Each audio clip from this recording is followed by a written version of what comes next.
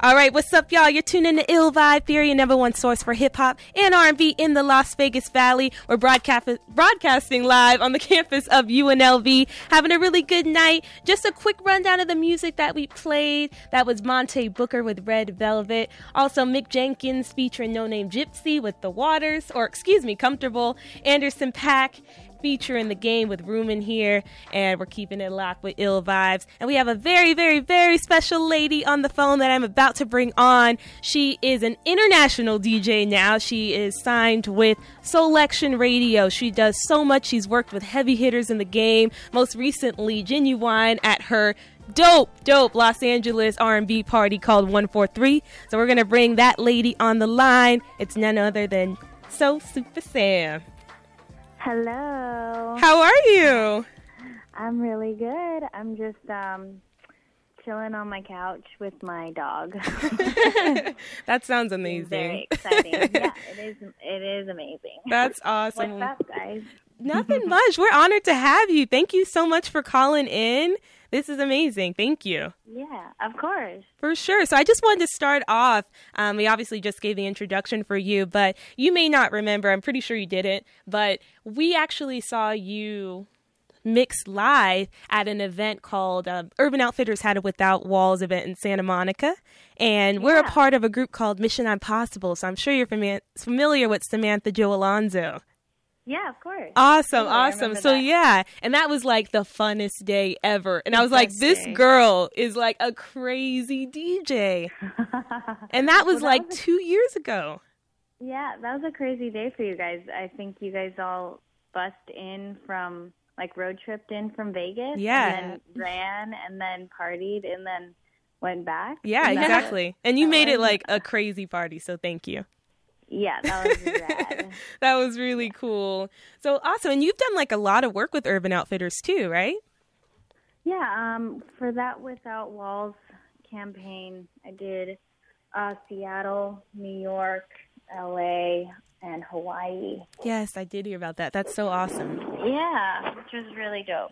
They're cool. super dope to work with. Yeah.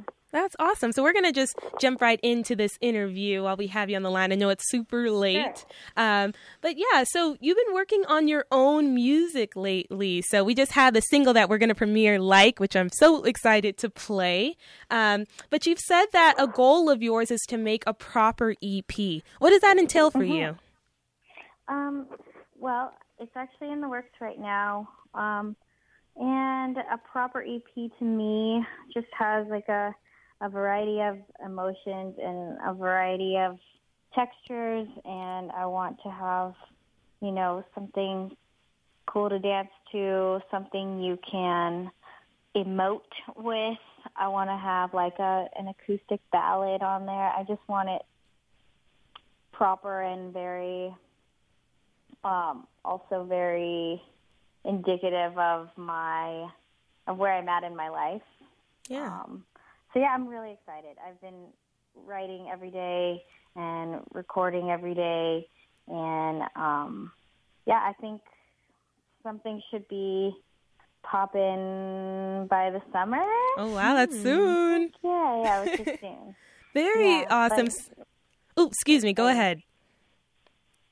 No, that's it. I mean, it's just been really exciting and so fun preparing for a project like this.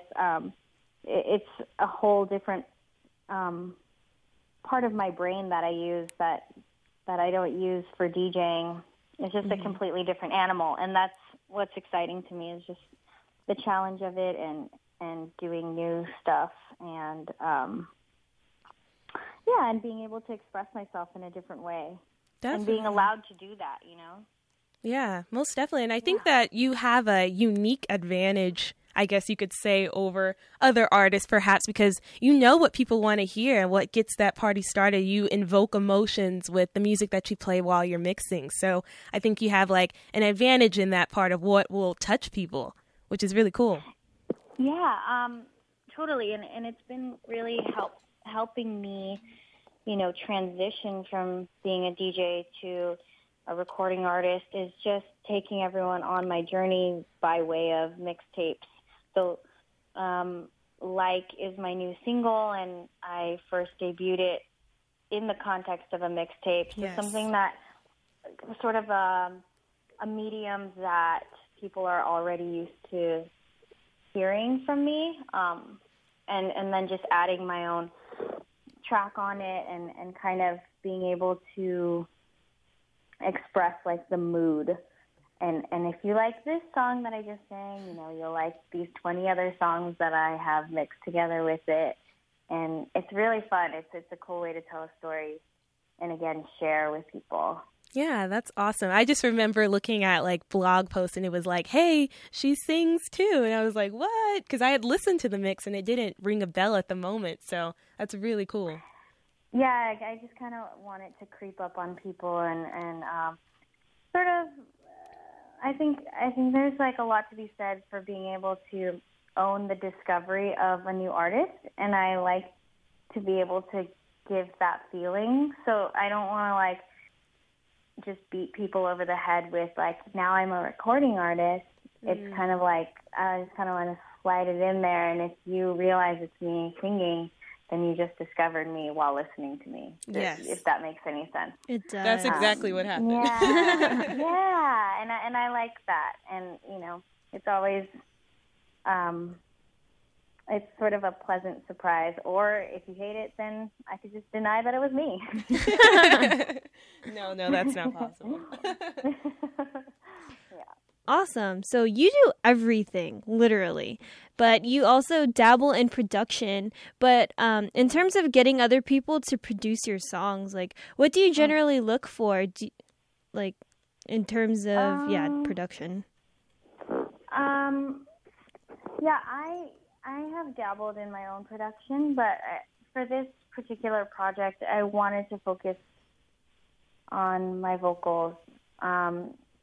And you can't do you can do everything. And so, you know, there's definitely people who do everything, but I wanted to focus on singing, and I have so many talented friends who are so much better at production than I am.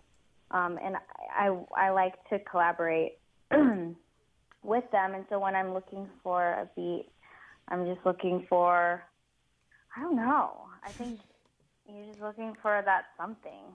Yeah. And when it happens, you know it, like a good snare. I mean, I don't know. And then, I don't know, I think sometimes the beat drives the concept, or sometimes you have a concept, and when you're, you know, sifting through beats, you know, you find something that really nails the concept that you're trying to flesh out. So it could happen a number of different ways, making that connection, you know? Yeah. And do you co-produce? Have you co-produced for this project? I haven't, but everything's, I like to keep everything among friends. Luckily, I have some really sick, very established friends. Yeah, definitely. And that's exciting. But it's just, I just let them do their thing. And then I think what happens is along the way, there's like small edits or, you know, like rearranging. And I'm definitely a part of that process. And then, it all kind of takes shape. And then for the writing too, I used to write in my bedroom alone, and I would cross everything out. And, you know, 3 hours later, I'd walk out of my room like really devastated and like, you know, feeling like I had made zero progress, and I doubted everything I wrote down. And then I found a couple of my old friends, good friends of mine, who also write, and I was really shy, but they offered like, hey, let's have a writing session. And I was like, okay, but I'm not really sure. Like, I don't know. What if I don't know what to say, or, you know, I'm not the best writer. And but I walked into the session anyway, and like was written that day in 3 hours, and we just, you know, it's just amazing what energy and like collaboration can do. So all of the little ideas I had, instead of me shutting my own ideas down, I had two other voices telling me, no, keep going, and encouraging me. And we were just sort of snowballing ideas, and then, Like was written in three hours, and that was it. I was just like, wow, I want to make everything a collaborative process. This is so much fun. Yeah. Way funner than me writing alone in the dark and doing it, Yeah, of course. Yeah, so I'm learning so much, and it's so fulfilling. The whole process is just, I'm learning every day, like a million new things, and I think that's dope. Yeah, for sure. And while we're talking about that single Light, can you discuss like your inspiration behind the song? Because I think it's really cool. It's like an independent woman, like I'm working, I'm doing my thing, but you're in a relationship. So it's kind of like you just got to accept that I'm, doing me. And when I get there, it's all good. But can you talk about the inspiration? That's what I took from it. Yeah, no, I think you nailed it. Like it's definitely about, it's just the honest to God truth. Like I'm on the road a lot, and I know that I have, a relationship that needs nurturing and care, but I still got to do what I got to do, and but as soon as I get home, it's on. So that's what that's about, and I think that. I try to be very honest, and honestly, like a lot of times I'm just in sweatpants and I'm not trying because I'm like, I got my man, and I'm just gonna wear my sweatpants and my glasses and my retainer and my, like not do my hair, and he's cool with it, and he is. But sometimes you just gotta put your like sexy dress on and try and show up for your man.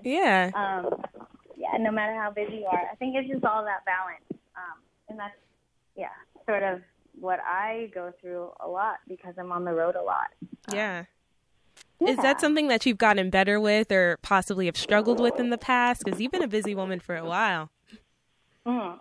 Definitely a struggle, but it depends on who your partner is and how understanding they are, and definitely about communication and really putting in the work. So I think that over time I've gotten a lot better at it. It's just time zones is hard, so it always depends on like how far you are. Like if it's a 3-hour time difference or if it's a 16-hour time difference, things get a little hectic and wires get crossed and stuff. But if you want it, it'll work out. Awesome. Agreed. Relationship advice as well. I mean, I don't know. We're trying. Right. So we talked production, we've talked songwriting, we've talked vocals and singing, and this is now moving forward to events like 143. So it seems super dope. We were just talking about it off air and all day today, like, oh my gosh, that seems so dope. I want to go. So what's your favorite thing about 143? Well, there's so many things that I love about it, but my favorite thing is just being able to play Brandy and Monica at like prime time party hour and watching everyone go apeshit. Oops, you know what I mean. But watching people kind of lose their minds about R&B at a prime time, time slot when I would otherwise have to be playing some sort of like EDM or, some rap banger. It's just really funny to see like 1,000 people singing Monica songs, as the primetime hit or whatever. And that really just does it for me.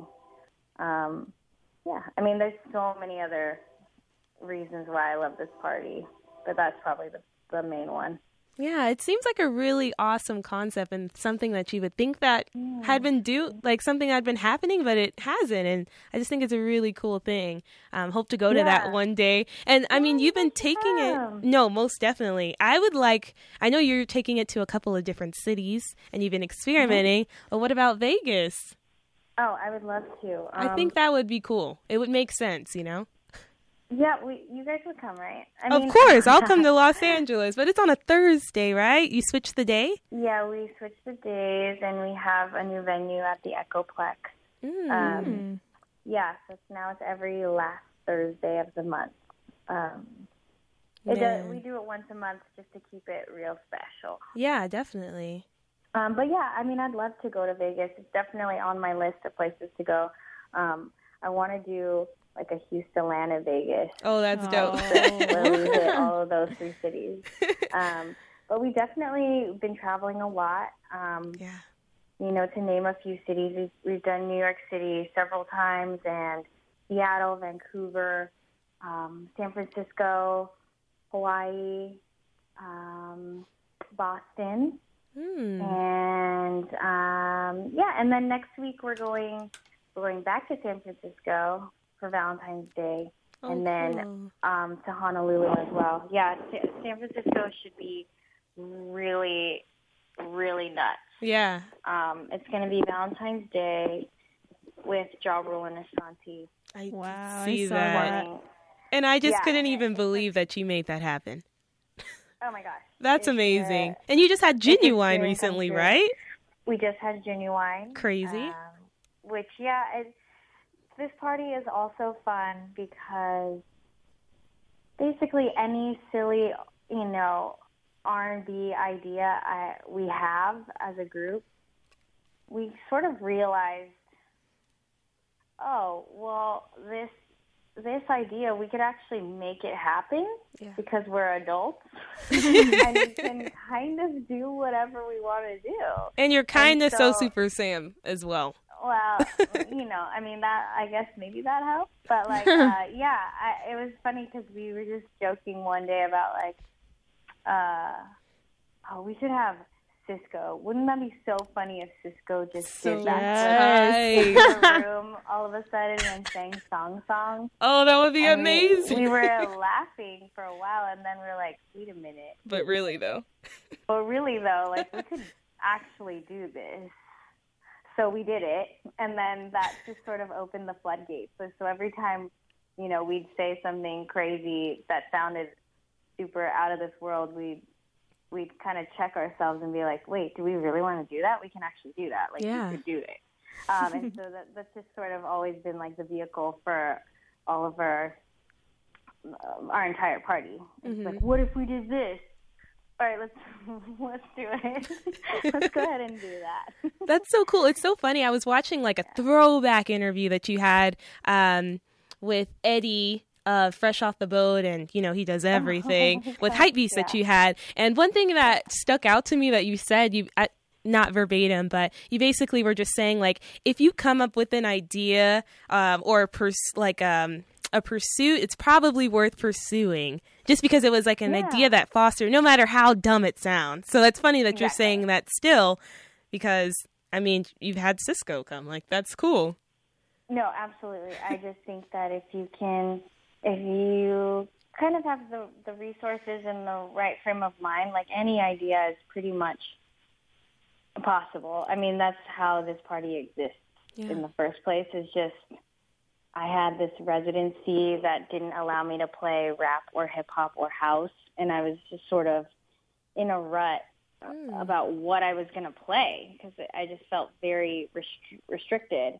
And, you know, I sort of recalled these past conversations I'd have with my 2 friends about, wouldn't it be funny if we just, like, played slow jams really, really loud? Like, we should just have a slow jams party.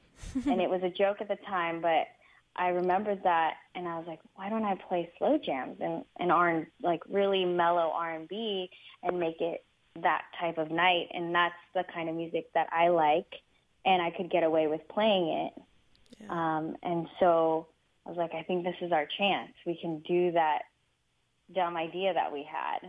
And we'll get to play slow jams really loud, and we'll get free drinks. And no one will come, and we don't care. And that's how it happened. And that was almost 3 years ago. Wow. So, you know, it just really is like, if you have an idea, like, really go for it. And then the worst that could happen is if it doesn't take off. But, you know, chances are if you believe in it will. Yeah. So, yeah. That's so cool. I feel like another reason why I really wanted to have you on the show is just really interesting because obviously you graduated from college with an economics degree. And then, you know, you just decided, okay, I want to do DJing. And now you want to, you know, do music and you're like fearless to do those goals that you have in mind. And I think that's really inspiring. Yeah, thank you. Yeah, and I do want to correct you in the fact that it is not fearless. It is filled with extreme fear and trepidation and what have you. But I think it's not really about being fearless. It's about still doing it. Mm-hmm. Good point. No, that's a really good point. Despite your fear, sort of moving through your fear. I don't know. I don't really have any answers, but I just like do whatever I think is right, and then if that changes, then I change, and then I just keep it moving. Yeah. That's all I can do. Yeah. That's really cool. I love that. And we were talking about the Without Walls event like earlier, which has been our only, unfortunately yet, time that we've seen you live, which we will see you again, hopefully really soon. What are like some essentials to a dope party? We're talking about 143 event. Like, what do you need to have a good party? Okay, you need a good party. You need, good music, right? Mm-hmm, you need a receptive audience, and when I say like good music, you need someone really like pumping the party. Mm-hmm. So like, if I'm not DJing at my party, I'm like starting the dance floor. And if I'm not starting the dance floor, I'm like walking around asking people if they're doing okay. And then if I'm not there, I'm, in line talking to people and like saying like, hey, you'll get in, like, don't worry, like, do you need anything? Do you want candy? Like, what can I do to make you have a good night? Like, I will do that. So yeah, you just need someone to spread good vibes. And then good music and a lot of alcohol and some tacos afterwards. Oh, yep. And that's pretty much it. You need a good sound system. Oh, yeah. Heck For yeah, sure. that's a good one. Yes. Definitely. So we were talking Cisco, you got Ja Rule and Ashanti coming up. So you've worked with really huge names in the game, some being Erykah Badu, Boyz II Men, Questlove, etc., etc. And even though you've probably grown accustomed to it, you had to have geeked out over somebody at one point. Who was it and why? I'll tell you. This is so embarrassing. But it has a great ending, so I'll tell it. I have geeked out. I geeked out so hard in 2012 when I met A-Track. And up until that point, he was like my DJ hero. And I just adored his whole career trajectory. Like, he's just so skillful with it. And then on Twitter, he does a lot of like puns and wordplay, and I was like, oh, this guy's so dorky. I love it. So I was just such a big fan, and I met him backstage in Central Park. There was a concert there, and I met him backstage, and I started bawling. Aww. Like, I knew I was going to meet him. Yeah. I saw him from a distance, and I was introduced to him, and I don't know what happened to me. It has never happened before or after this, but I started sobbing uncontrollably, like when you watch a Michael Jackson live concert DVD and the kids in Amsterdam are crying through the fence. Like, that was me in front of A-Track in real life, and I was just like, I couldn't get any sentences out. I was just like, you are my favorite. Oh my gosh, it's nice to. And I just started crying, and I was hiding behind all my friends, while I was talking to him, and he was just like so shook and terrified of me because he was like, I don't know why this girl's crying. Like, get her to stop crying. He was so nice though, and I managed to say one thing to him. This was like backstage before a concert, and I said to him, I like sniffled, and then I said, if you want to enjoy the show, don't stand next to me. Oh, and then that's I was so like, cute.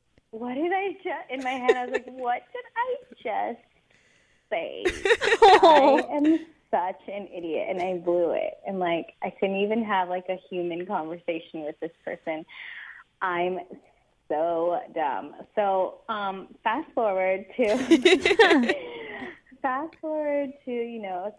would see him here and there in the years that followed, and it was always just a very like, I would just be like, hey, and that's it, like I was just so embarrassed. And but last year he came and surprise DJ'd at my party at 143. Oh, wow. Yeah, and that to me was just such a huge benchmark. I mean, that was a big moment. Definitely. This is someone who I couldn't even say hello to without bursting into tears, and because he had such an impact on, my career and what I wanted to do. And then, just a couple years later, he's playing at my party that I worked so hard for, and he wants to guest DJ. And I'm just like losing my shit. I was just like losing my mind, and I couldn't believe it. And since then, I mean, I've gotten to play a couple Fool's Gold thingies, and he was just at the most recent 143, and he loves the party, and it's so life affirming, just to kind of have that story come full circle like that is pretty crazy. No, that's really incredible. Like how that happened. Yep. Wow, that's so cool. I don't know how I would have acted either. Same. You're not the only one, so don't be ashamed. Yeah, I don't, when everyone who has that, like, oh my gosh moment with someone they admire, I just feel so hard for them, I know that feeling. And now it's so silly because now I'm just like, oh, hey. It's nothing now. Yeah, no, it's nothing. Dope. So you're talking impacts on career, and that leads me to my next question. I was reading through your Twitter. I was totally stalking you. And it said in one of your tweets, in Hollywood, if you don't have 3 different simultaneous hustles, you're definitely not working hard enough. You have numerous hustles, obviously. We named them all.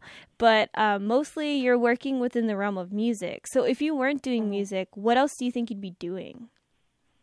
Well, I would be doing something within music. So before I DJ'd full time, I worked in fashion PR, and I really liked that.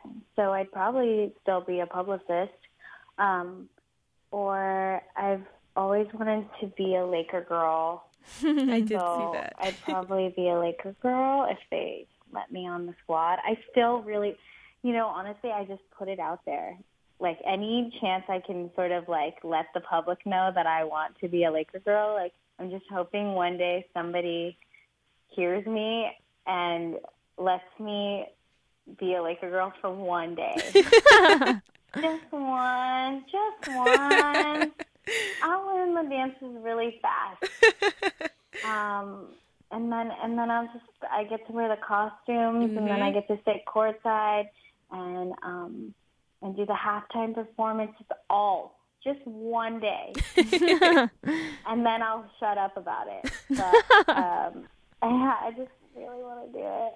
I've always wanted to be a Laker girl. But yeah, I mean, something music related, definitely. But yeah, that tweet came about because last week I was on a set for a commercial, and you can't say like which commercial or which brand or whatever, but every person I talked to on set just had 4 different jobs, you know? Wow. And it was inspiring. I was just like, cool, you do production, but you also play the bass for this artist, and then you also have a clothing line, and then you also, you know, and you also walk dogs on the weekends. Like, yeah, I get it. Like, because you need all the side hustles to supplement the one thing you really want, you know? Yeah. But it's that hustle. For sure. That's really interesting. I like that a lot. And, you know, speaking of fashion a little bit, you're highly regarded in that industry as well. So you've worked with Elle, Vanity Fair, Glamour, and more. So I've always admired your personal style. Where do you get that from? Well, hey. Thank you. Of course. Where do I get that from? I don't know. I've always been interested in fashion. Actually, Sosupersam was my fashion blog name before it was my DJ name. And it's only my DJ name because I had already bought the domain. Well, that's convenient. Yeah. Mysteries revealed. That's all it was. And it was my blog name. But I was just super interested in fashion. So that led me into fashion PR, and I made a lot of friends while I was doing that, and sort of just was always kept abreast of like what was going on. I've just always been into like sneakers and buying expensive jeans, and that's kind of what I grew up doing. So, but yeah, and then personal style-wise, I just am very lazy, so that's all. And then I just try to own that laziness and convince people that it's a style. There we go. You've done well. Awesome. I'm sorry, what were you going to say? Oh, nothing. Cool. All right. Well, what keeps Sosupersam going? Oh, great question. Right now, it's really the uncertainty, and I've really been so fortunate in the last few years to kind of take risks and see the reward from them. And I think that's once you kind of get that first little taste of the small payoff for a risk you took, you just want to keep doing that. And and I just feel that at this point in my life, I'm a lot more comfortable in my own skin to put myself out into the world in different ways, and I still have so much to share that, why not? And that's what keeps me going for sure, and keeps me waking up in the morning really excited. In the world we live in now, no one's really boxed into anything, so there are no ceilings at all. Yeah. And if there is a lane, you can change it. You can make it your own. You can do 5 different things, all from your house and on the internet. Whatever you want to do, it's pretty much possible. And that's so exciting.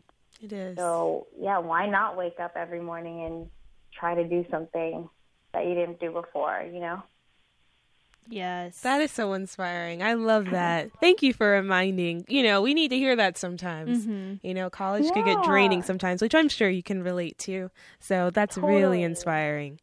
Are you guys in school right now? Are you, what year are you guys? Yeah, we're in our senior year, so it's getting real. It is getting real. It is. What are you majoring in? Both of us are journalism, so. Great. Yeah, it's really fun. Definitely interested in music journalism, so yes. Thanks for asking. For sure. Yeah, just do everything. I have a degree in economics, and I don't even know how I got to what I'm doing now, but it didn't come from that. So, I guess what I would tell anyone is just don't feel so obliged to your degree or feel that you need to know what you're doing. Yeah. for the next 10 years. Like some people do. Very rarely do people really, really know what they want to do for the next 10 years and do it. But for me, I just made so many mistakes and had so many different changes of heart, but I followed it every time. And it sort of has led me here. And, I'm glad I just listened to my gut every time, even though it seemed a little off, or my mom was like, what are you even thinking? I just kind of stuck to my guns, and I'm so happy for it, Yeah. Of course. That's so amazing. Thank you for sharing that and being so open and honest with us. We really did need to hear that. I'm sure other people did too who are listening to the show. That means a lot. Yeah.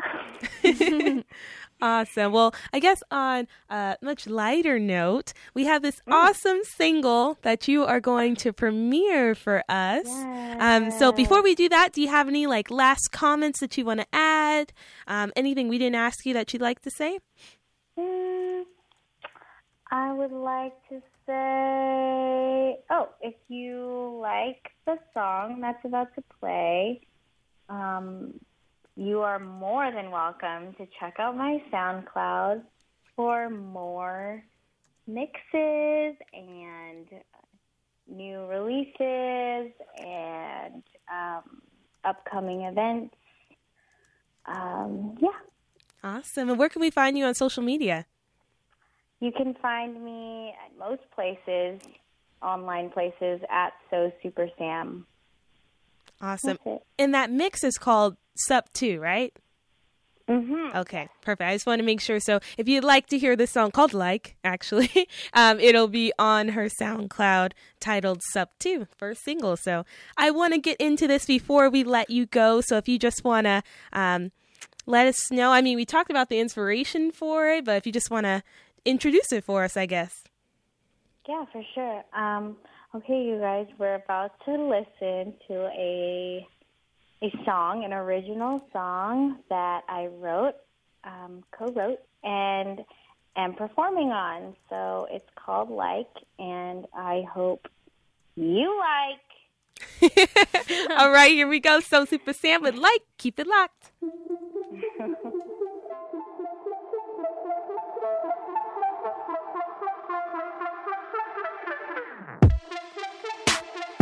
City to city, I'm on the go. You keep on texting when I'm coming home. Hold up.